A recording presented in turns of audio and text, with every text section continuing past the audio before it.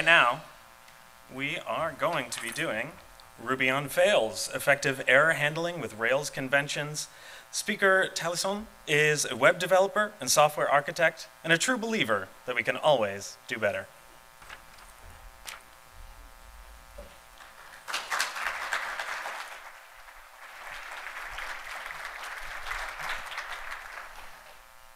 Can you all hear me? Yep. Okay, right. So as I just said, we're going to talk about Ruby on Fails, some effective error handling with Rails conventions. So a quick introduction. My name is Talysson. I'm a software architect and technical development manager at a Brazilian company called CodeMiner42. If you don't know us, we are a software boutique focused on Ruby on Rails, Ruby, and JavaScript. So if you need help on that, just reach to us. These are our handle and our website. So today's talks are going to be divided into 3 parts, where I'm going to talk about exceptions and errors, and then some anti-patterns, and then how we are going to actually achieve effective error handling. So let's start with exceptions and errors. So in programming, exceptions are the mechanism that you use to express unhappy paths. And then we use this mechanism to handle scenarios where we're able to recover from some of them. We call this an error scenario. So this is the main difference between an exception and an error. And in this talk, we're going to focus on some of the recoverable errors, like validation errors and authentication errors, payment errors, and so on. Now, in Ruby, exceptions are used to communicate between the raise method and the rescue function, the rescue part of the code where we're going to actually handle the code. So exceptions in Ruby are the base class of all the exceptions are usually the exception class, and when we have an actual error, like error that we can recover from, they're going to be descendants of the standard error class. So if we look at the Ruby error classes hierarchy, which is huge, we can notice that when we use rescue without specifying with error class, with exception class we're handling, it's going to default to standard error. And then when we use the raise without specifying what we're raising, we just pass the message, it's going to raise a runtime error. So it leads us to talk about some common error handling anti-patterns. So the first one is rescuing from exception just to be safe. You might think like, okay, so if every error extends from exception, I might as well just rescue from exception just to be safe, right? Like it's going to make our code way less brittle. I'm going to be able to handle everything that goes wrong. The thing is that exception is just too generic to be used, even if you use it just to be safe, even if you use it explicitly. So the thing is that error handling should not be used for states that are inherently invalid or you can do anything about it. If you rescue from an error and you can do anything inside that rescue block, like you might not be rescuing that and just let it crash. So that being said, rescuing from exception without a very good reason for that, because there are good reasons for that, if you do it without a good reason, actually makes your code less safe. So I'm going to show an example of that. So if you go back to that hierarchy and ask ourselves, what would happen if I rescue there? What would happen if I rescue from the base class, the exception class? So it would actually rescue from a lot of other exceptions that we don't want to, even including stuff like syntax error. So for example, if you have a file that has some syntax error there, and then you require that file inside a begin rescue block that rescues from exception, you will also be handling and rescuing from that syntax error. That is, in most of the time, this is not what you want. So this is why we should avoid rescuing from exception just to be safe. And the other anti-pattern here is using error for flow control in the same context. So I added here an example of a cart items controller with some error handling there. And notice that in 2 different places, I'm using the raise function just to make our code to jump to a different part, but actually cause more problem than solves our problems. The thing is that the errors in the raise method, they should not be used in place where just a conditional branch would suffice. Doing that with errors is the same as using errors as an inadequate algebraic effects alternative, or even a go-to statement if you're old enough to know what is that. It actually makes our code harder to read, and also it's less efficient. Like, we can't forget that raising errors is not something that is very cheap. It's something that can be expensive to the computer to process. So we should do that only when needed. So using that example that we saw before, this is a case that just a conditional branch would suffice and solve our problems and make the code easier to read and understand what happens in each case. And now let's go back to the actual core content of the talk, which is effective error handling. But the first thing is we need to ask ourselves, what are our goals? What we need to achieve to get effective error handling? So our goals are going to be, we want a consistent and pragmatic error handling strategy. We want to make scenarios explicit.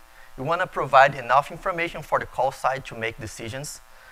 We want to follow conventions and the Rails way. We don't want to escape any of those goals throughout this talk.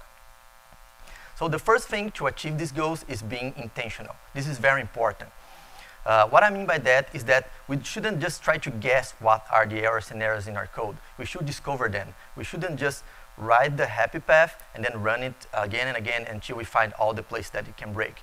We shouldn't do that. We should discover it beforehand. Before you even write any code, it's important to design your code accordingly, considering all the unhappy paths that might happen and what would you do to handle that in your code. Remember that errors exist to communicate with the call side, not with the internal side. So the call side needs to have enough information and enough capabilities to handle that error that you just raised. And it is important to remember that you should only handle what you can recover from. Don't put your code in a state where you can't do anything about an error. If you have this kind of situation, just let it crash. So here I added a code that doesn't have any error handling at all. That is just a checkout service. And it's divided in 4 different parts. It's the creation of the cart, the order, some fraud detection, and then the processment of the payment, and then we actually persist the order in the end of it. And if we look at this code and then try to discover what are all the unhappy paths that we have here, we can begin to list it. Maybe when we're trying to create the order, maybe the item is not available anymore. Or maybe we're just out of memory and we can just instantiate any of those items objects anymore. Or maybe we detected a fraud and all the flows should be interrupted at that point. Or maybe the fraud detection is down. Or maybe when we try to actually process the payment, the credit card data is invalid, or there's insufficient funds in the credit card, or maybe even the credit card service is down. Or maybe when we try to save the order, for example, the order might be invalid, or even the database is down. Of course, there's a lot of other cases. But as we talked before, we don't want to try to handle scenarios that we can't do anything about. So let's just try to focus on all the business scenarios that might fail in this checkout service. Okay, so now that we do know what are the error scenarios, how do we do them with them? How do we handle them? So the question here is, how do we express these errors scenarios in our code in an explicit way? So we begin doing that by creating custom error classes that express exactly what happened. This is especially important when a method can fail for more than a reason, and then the call site needs to know what was that reason that caused it, that failure. Or even if you need to add more information to the message than just the message to the error. Maybe just the message is not going to be enough for the call sites to make decisions. So in Ruby, when you're going to create a custom error class, it should be a descendant of the standard class error. And if you need to enrich the information that is provided by that object, you can do that by adding some methods to that custom error class. So here we created an example of how to create the item not available error. If it happens again, please let me know. So the first thing we're going to do is extend from the standard error class. As we spoke before, this is a rule. And then we're going to use the super initializer to pass the message to the standard error class. And then we're going to enrich this object, adding some methods and attributes to make it clear for the call site exactly what happened, what item was not available when we tried to purchase it for some reason.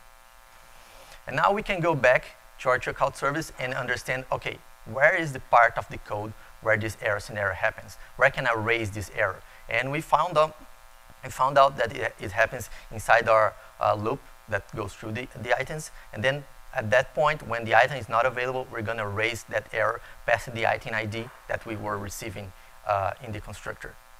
And then when we go back to the controller, there's going to actually call this checkout service and be able to handle when the item is not available. Then we just add a rescue there, making it very explicit on the call side what happened, what was the ID of the item that was not available, and then the controller is able to send some correct status code or anything like that in a way that is completely encapsulated inside this, the service that we just created.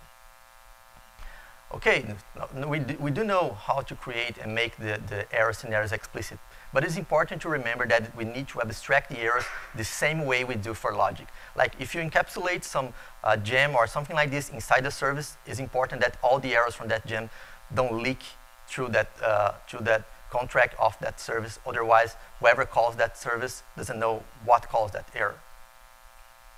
So here I created another, we go back to the example that we had before, and we take a look at that one scenario that we know that when we try to save the order, if some of the object of the order object is invalid, it's going to raise an active record invalid error for us.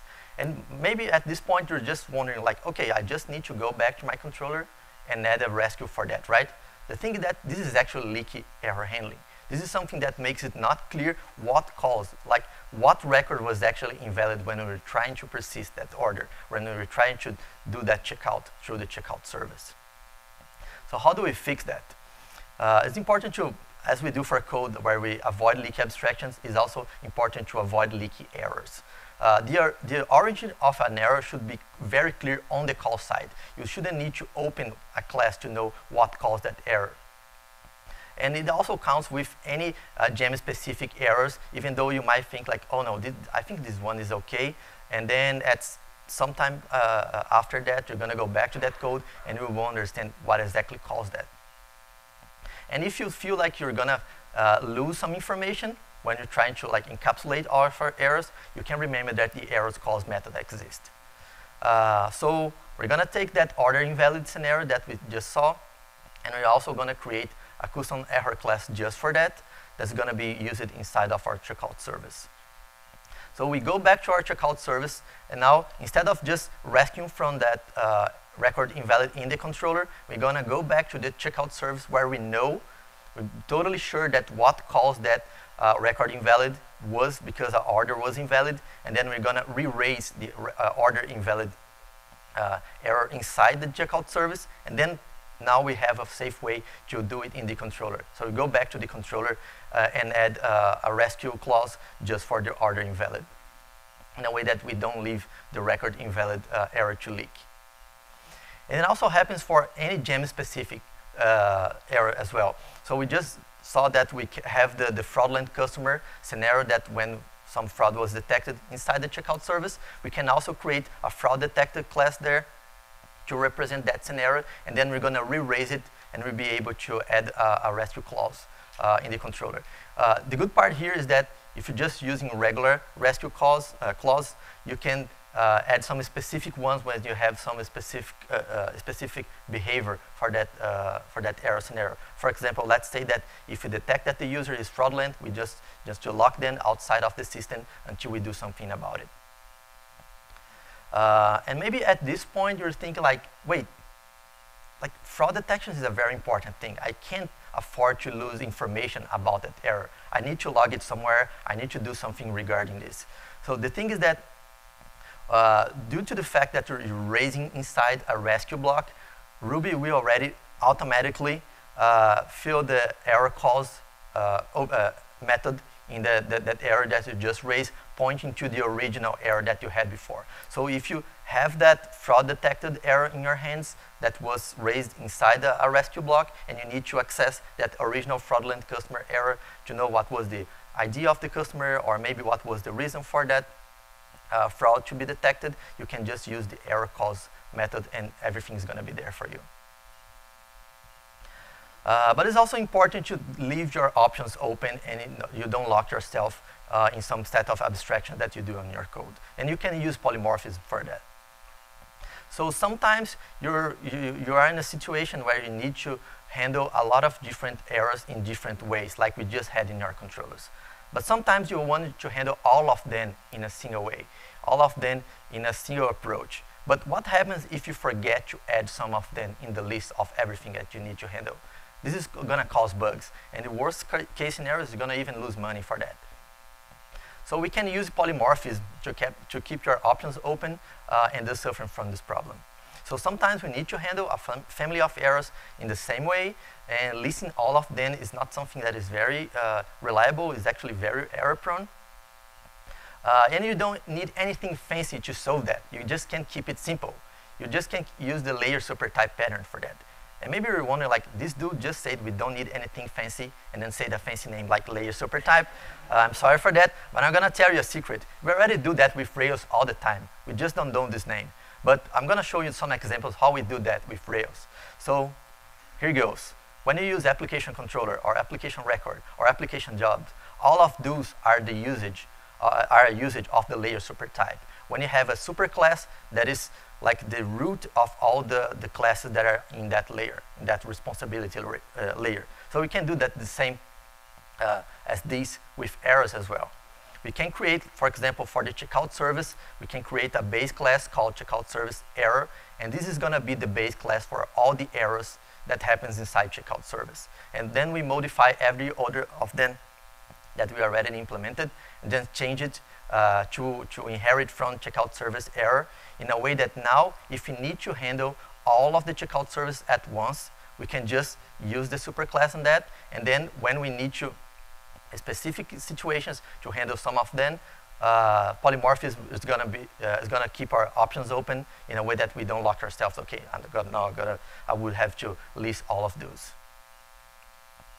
Okay, so we kept our options open. We know how to make error scenarios explicit, but we still need a centralized strategy to make our code, our error handling strategies to be actually reliable. So let's think about backstory here for a second. Let's say that one day I have an e-commerce and we have a checkout and I have my error handling and tracking in place. And then I check into my monitoring service and I see there's a lot of like alarming message there, like looks like the users are not able to check out their orders and are not making any money for that. And I begin to panic, and then I remember that I do have a login service in place. And I checking the code, okay, I do have logins for that. You can just go back to that login and everything is there. That's awesome, that's very good. And everybody's happy again. But then someday you notice in your monitoring service that you're not, for some reason, you're not shipping your products. Like your users are not receiving their projects for some reason. And then you check your monitoring service and you remember that one other time that you checked your monitoring service and it told you what was happening, and you was feeling way more relieved because you were confident that you go back to your login service and everything's going to be there. And you go back to your login service and nothing's there. Like there's no login message telling what's going on. And then you panic again and go back to your code and notice that you just forgot to add the login service in one of your most important error handling parts. So this is something that we want to avoid. This is something that might happen with anyone, and just forgetting to add some login or anything like that. We need to find a centralized way to solve it in a way that we don't need to remember to put it everywhere. So let's use a centralized strategy for error handling. So the thing is that not centralizing it causes higher chances of inconsistencies, like we just saw. And this is especially important when the app has multiple entry points. And by that I mean that when we have API requests and requests coming from forms and jobs or, I don't know, WebSockets or anything like this, like all of those happen in different ways. And we need to find a way to make it centralized. And just using rescue from doesn't actually make it centralized. Like it just make it, I don't know, automatic, but it's not actually centralized. And it's also important to take care not to over-centralize it. So to have a centralized error strategy, we begin by defining an error reporter. So the error reporter should be defined inside an initializer. The name of the class doesn't need to be error reporter, it just needs to be in initializers. And also, this class doesn't need to extend any other class. It just needs to have a report method where the first argument is the error, and the other ones are some named arguments with some metadata about the error. And the next step is just you're going to subscribe an instance of this error reporter to the global Rails error subscriber. This is something that is native to Rails, and it's important to know how powerful it is. Okay, so now that we do have this reporter, how do we actually use it? How useful is that?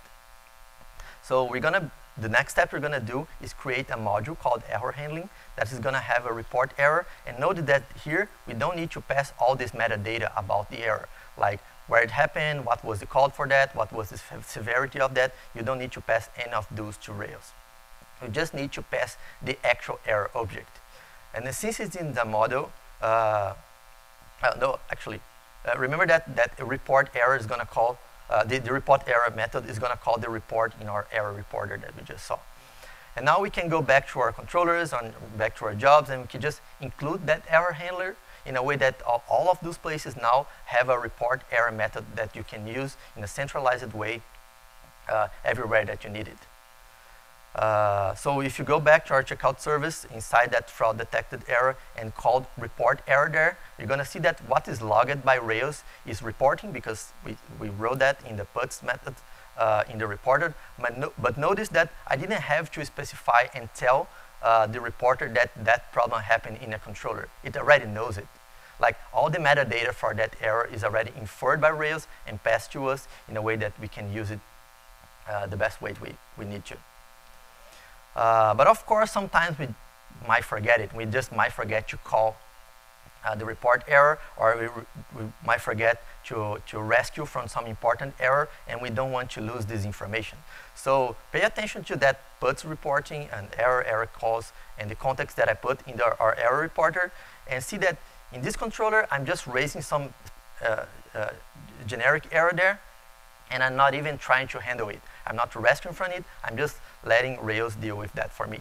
And you're going to see that even though I didn't do anything special besides subscribing my error reporter to the Rails global error reporter, it also going to log for us everything that calls that error, even though I didn't rescue from that. And notice that, again, it's reporting what error happened and where it happened. It even tells us what controller it happened. And of course, there's a lot of more information that I just omitted there.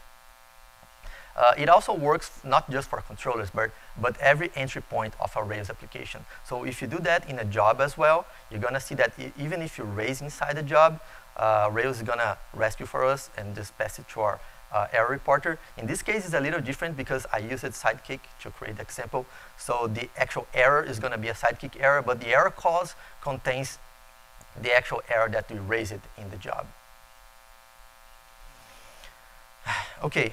So the next step, now that we have a centralized error handling, is that we want to use good conventions. Like at this point, we talked about creating some other classes for errors and stuff like that, but it might still be too cumbersome to write new classes for errors all the time. So how do we create good conventions for that?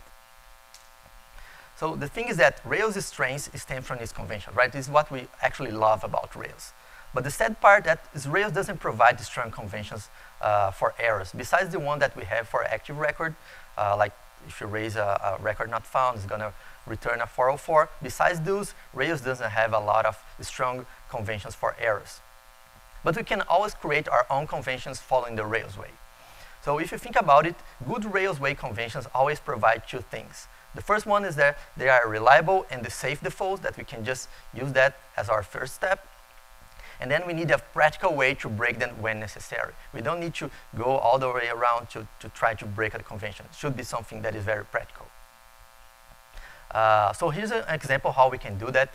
We can create, again, use the layer supertype and create an application error that extends from the standard error. And then we create a convention there that all of those errors that extend from an application, they're going to have an SJSON that can be used to send the error through the network. And if that subclass of the application error also has a details, this is also something that we're going to include in the SJSON response. And then if you need the error type to show something to to whoever is consuming that error to be able to handle it, for example, in a JavaScript or anything in the front end. We also have the error type inside the JSON from that errors as well. And maybe at this point you just wonder like, okay, we do have that application error. I can just go back to my application controller and add a rescue from to that application error, right? And no, the question is we don't do that. The thing is that application error is too generic for that. Using application error here, it would be kind of similar effect than rescue from exception that we spoke at the beginning. That is something that we should avoid. So how do we define and use an actually safe and centralized default using a convention now? The thing what we can do is actually create some other subclasses of this application error, for example, a not found error, in a way that if I do have some specific scenarios, error scenarios that should be made explicit in some of my use cases like product not found, I can extend from this not found error, and now we can use this not found error as a safe default. Because we know that every time this specific subclass of application error, this not found error is used, this is something specific for like when we should use 404. We can use it in a safe way. We know that there's a lot of other more specific errors that won't conflict with this one.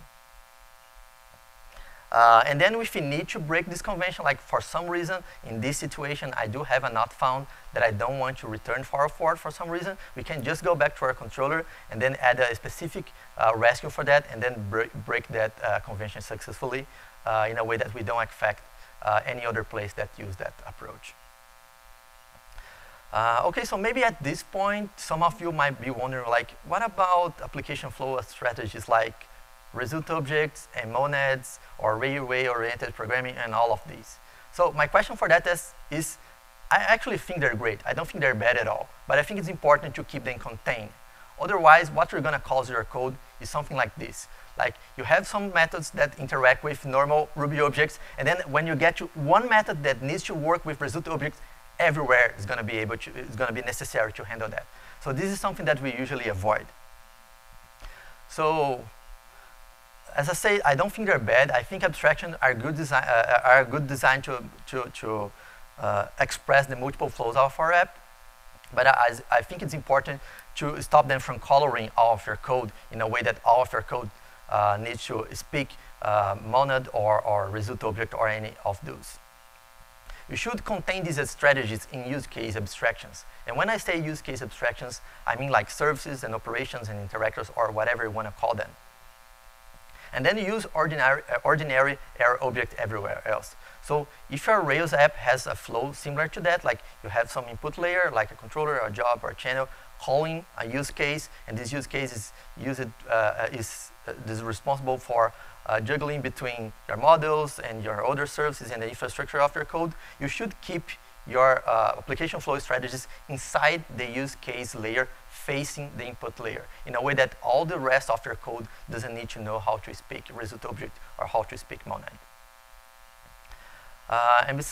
Before closing this talk, I want to leave just some takeaways based on everything that I've been talking about. So the first one is, don't use errors for flow control. I know this sentence is something that's repeated over and over, and sometimes we just don't even think about it and think it means that we shouldn't use errors as a whole. And this is not the case. Like, understand what exactly means, like, don't use errors for flow control. Be intentional and explicit with our error scenarios. Don't just find out when something breaks. Design them, discover them. Abstract errors the same way you do for logic. Like, sometimes we spend a lot of time trying to create a very good abstraction to represent the concept that we're trying to represent in our code, but then we leave all the error handling to just leak through to the rest of our application. Don't do that. Reducing consistencies, centralizing error handling. Create and stick to project convention. This is important. Like, don't just try some approach and then leave it there. Like, stick to it. Use that convention the same way we do with Rails conventions. And last but not least, keep approaches that influence your whole code container. Thank you, RailsConf.